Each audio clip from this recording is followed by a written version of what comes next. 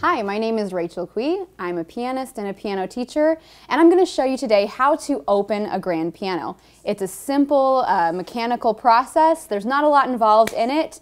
More than anything else, you need to make sure that you don't get your hands smashed in the lid there. So I'm going to show you how to do that in a safe way so that you can produce the sounds that you'd like to produce. Here we go.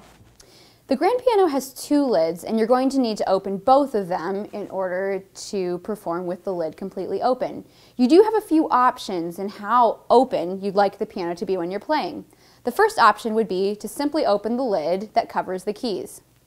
You can do this simply by reaching underneath, as I've just done, applying pressure to lift, and allowing the lid to settle back into its position. This is perfectly acceptable, and in many ensemble situations, pianists will play with the lid in this position. However, we need to continue if you're going to be playing from music rather than playing from memory.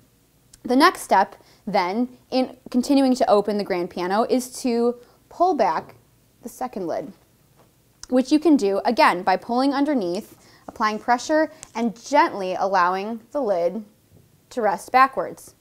At this point, you're going to find that the music stand is in a flat position inside where the lid was. So what you can do here is reach forward, pull the music rack forward slightly, and lift the music rack. On most grand pianos, there will be several notches so that you can adjust the music rack to your preferred height. You can feel free to put the music on here. Again, this is another position that will be perfectly acceptable for playing in many situations. Sometimes, however, you'll find that you need to have more volume and more sound coming from the grand piano. I'm going to lower the music rack so that you can see this a little bit better. You have two options typically with most grand pianos when it comes to opening the larger lid. You will need to lift the lid on this side of the piano, and inside you're going to find two legs. The first one is the short leg. I'm going to lift it here, and I'm going to place it in the notch that is on the underside of the grand piano. This allows the lid to be partially open, allowing more sound to escape than when the lid is completely closed. However, it doesn't give as tremendous a volume as you will get with the second lid, which I'll show you how to use now.